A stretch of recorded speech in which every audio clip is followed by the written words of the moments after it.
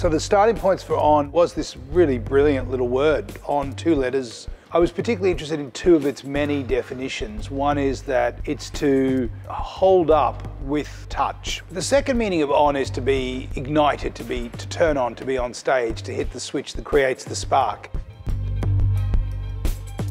We've been in the gritty, granular stage where you have to get the show to a point where you can run it, and we're about to do our first run through. And that's also the time when you have to work on the show architecture to figure out if what you're running is right. We don't necessarily work with narrative, but we definitely work with encounters. So subtly, everybody has a duet thread throughout the show.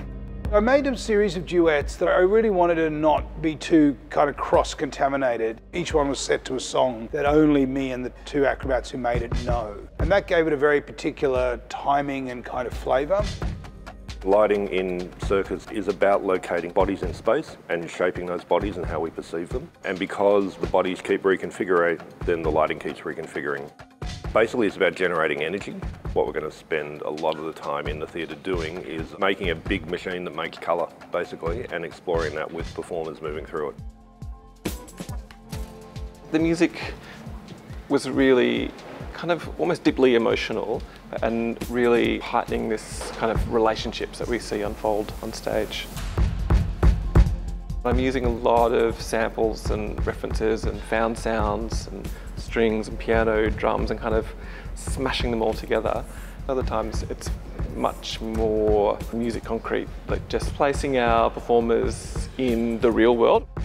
We'll be running a scene, and at the end of it, Yaron will talk with Jethro, and they'll make changes to the music as we go. And so we're able to rerun the scene with a completely different atmosphere. And so each time we perform, we get a deeper and deeper level of what it is to create live. And it's been really, really fascinating to see it grow. For me, shows are not ideas, they are essentially like organic things that exist, and the whole process is very much something that is continually moving and developing and growing. If you were in the room yesterday, it may not be the same as it is today, and it definitely won't be the same as it will be tomorrow.